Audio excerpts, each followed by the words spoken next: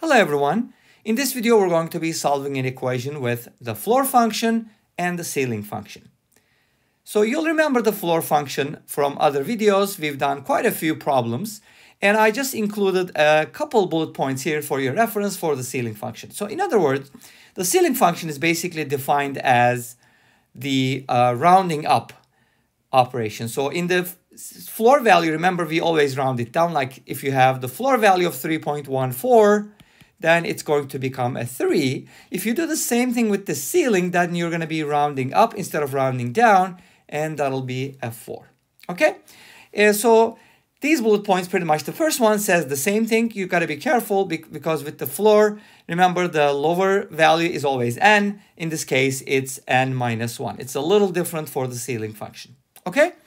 And it's also interesting. Second bullet point is also fairly interesting because it allows you to relate the floor value of x, for example, or negative x, with the ceiling value of the same variable.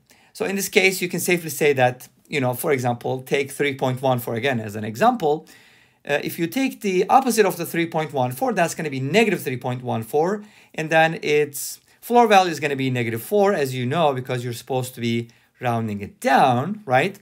And in this case, you're talking about the ceiling value of 3.14, which is 4, and their sum is always 0.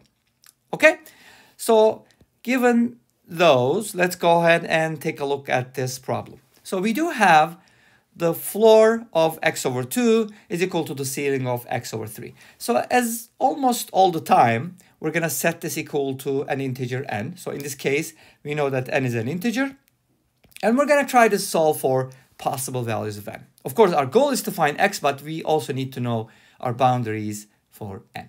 Okay, so using the first part, which is the floor function, let's go ahead and write down what we have. So since the floor of x over 2 is equal to n, this implies that x over 2 is between n and n plus 1.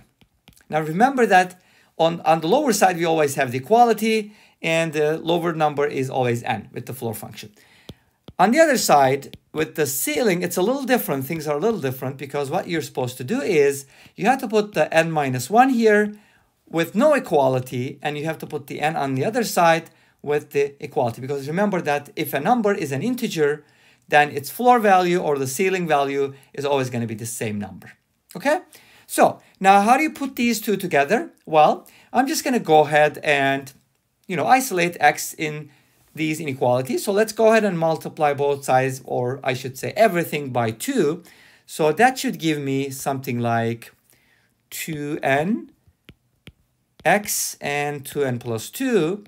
And the second inequality, if I multiply everything by 3, you get 3n minus 3 with an x in the middle and 3n on the right-hand side. Okay, great. So we kind of have like two double inequalities, and we got to solve these. But remember that n is always an integer.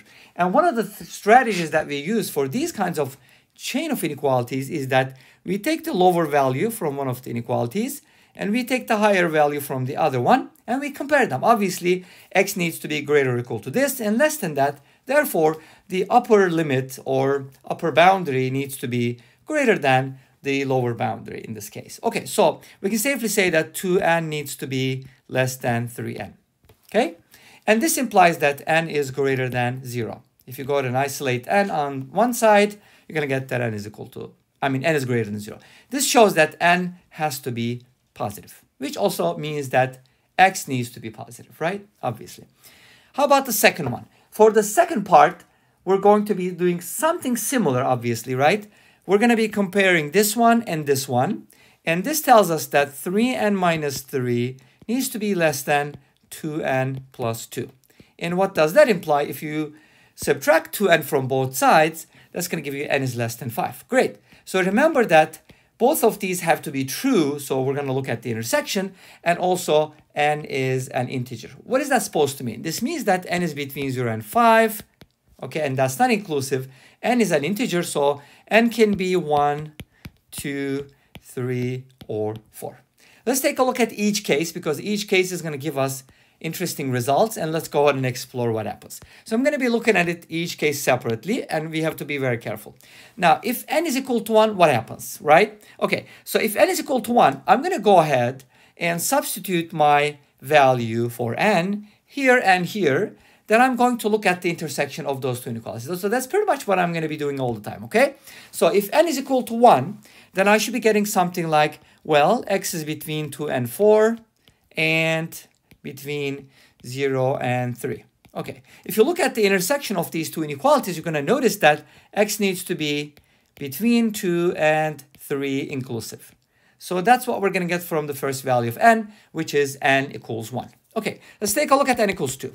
If n is equal to 2 and you substitute that into the inequalities that we have, we're going to be getting something like this. 4 and 6 here, and 3 and 6 here. Notice that these two numbers are always 3 apart, and these two numbers are always 2 apart. These are 2 apart, and these are 3 apart. That's basically going to repeat over and over. And obviously, if you look at the intersection, you're going to notice that x needs to be between 4 and 6, but it can also equal 4, but not equal 6. Okay. And then we're going to be looking at n equals 3. If n is equal to 3, then x needs to be between 6 and 8, and 6 and 9.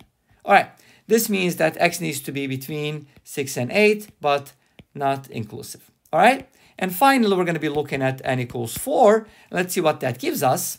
That's going to give us 8 and 10 here.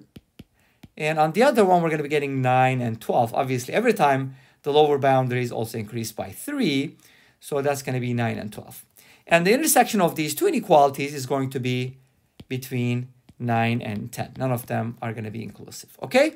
So we basically got 4 inequalities. Now notice that x in this case can be an integer sometimes. For example, x equals 2 is an integer solution, 3 is an integer solution, 4 is an integer solution, obviously 5 is an integer solution, and 7 is an integer solution. Those are all the integer solutions.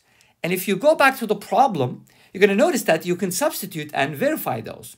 But not only that, it's also going to be 4 of these inequalities. So, but how do you combine them? We're just going to be putting an or between those. So our solution set is going to look like this. X is going to be between 2 and 3, or x is going to be between 4 and 6, or x is going to be between 6 and 8, or x is going to be between 9 and 10. So those are all possible solutions for our equation. Well, thank you for watching. I hope you enjoyed the video. Please let me know. Comment, like, and subscribe. I'll see you tomorrow with another video. Until then, take care, be safe, and bye-bye.